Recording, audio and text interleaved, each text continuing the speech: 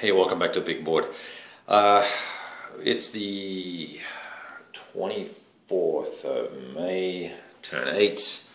Germans had initiative, they moved, didn't have a lot of supply, they only had 14 SP, and so they really had to spend most of the time securing supply lines because of the pretty significant breakthrough you can see here, and the big push they had here, which pocketed these guys here, which I haven't rolled for. Let's just do that real quick.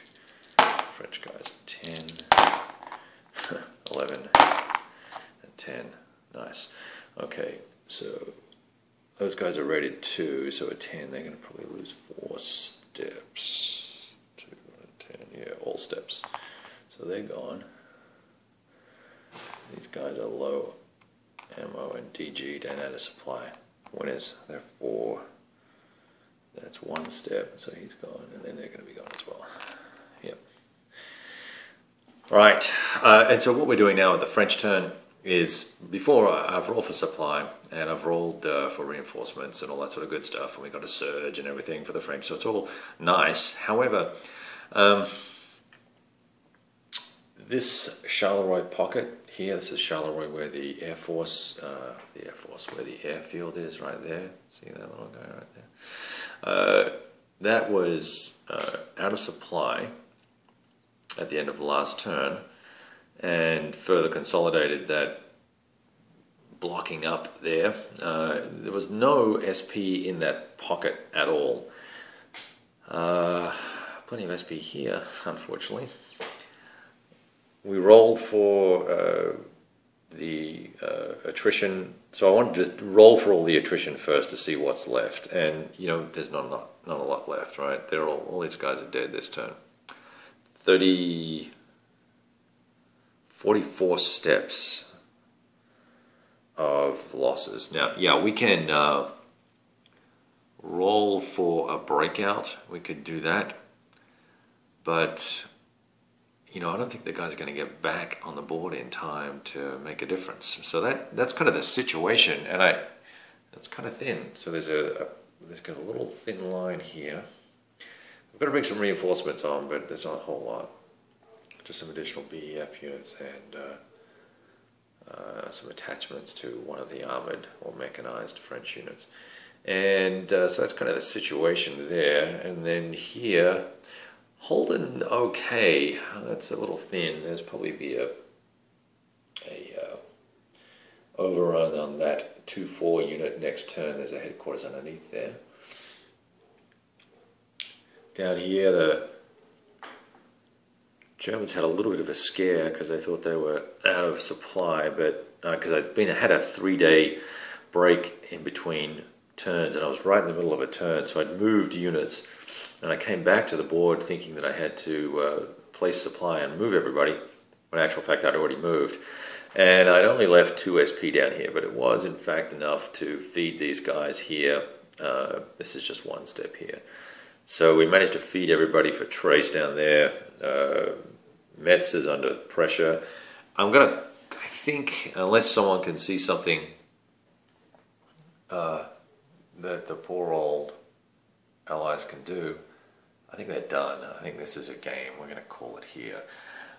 Really, another very, very interesting game.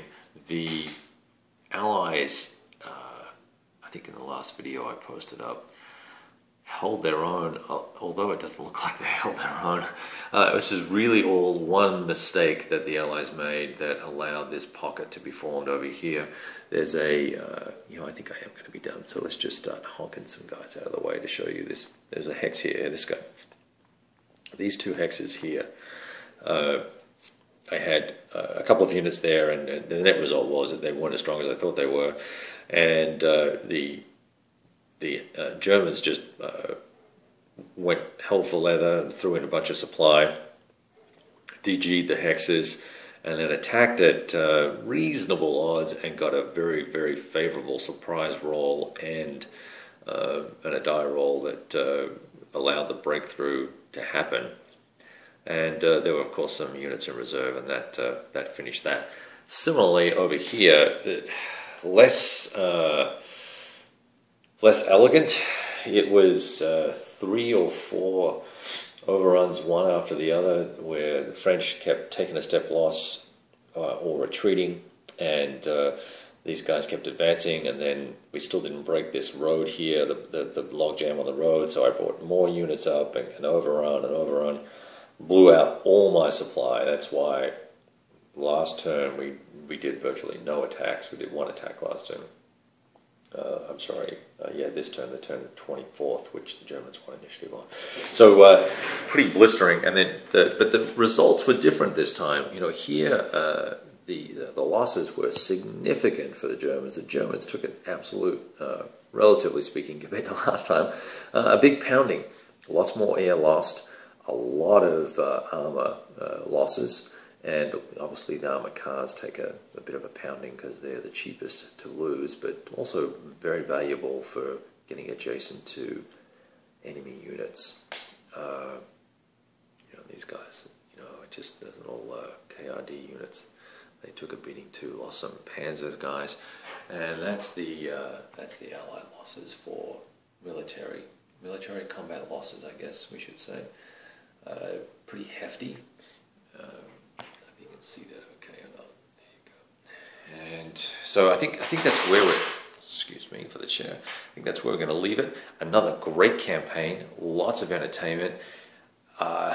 You know, I just would want to grab this and throw it back on the board again. I mean, it's freaking awesome.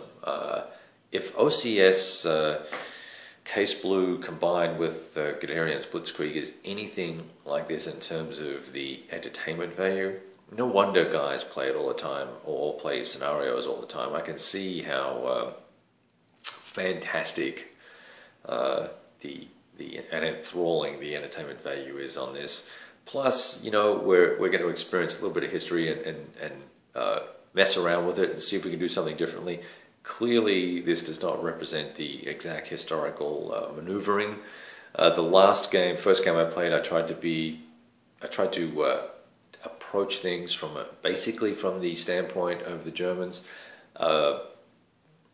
It didn't all work out that way, but we did end up with the same situation, except much deeper in the map, where we were in here, and we caused a huge pocket by coming this way, and we came up this way and created a massive, all-encompassing pocket. This, not as deep, but just as effective. All right, well that's a wrap for the Blitzkrieg Legend version 2, I guess. And we're going to take a little OCS hiatus for now, and I think It Never Snows will be in the Big Boards library in about 2 or 3 weeks, maybe 4 weeks, who knows. So we'll put another big game straight up on the table and go for it. In the meantime, we'll find something else to do. Ciao.